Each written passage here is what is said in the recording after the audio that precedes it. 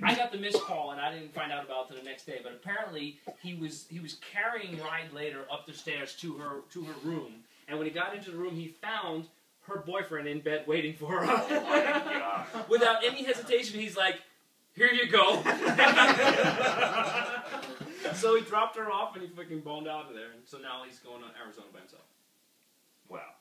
To become Pork Choppa Chunky. Pork Choppa Chunky. I hope you fucking don't Choke. make it in school. Actually, you know what? It might be good to have some people that we can trust, you know, on law enforcement. Bullshit. I hope you fail your basic training. Pork Choppa Chunky. I think there's a song there. There is a song I there. feel like writing a song right now.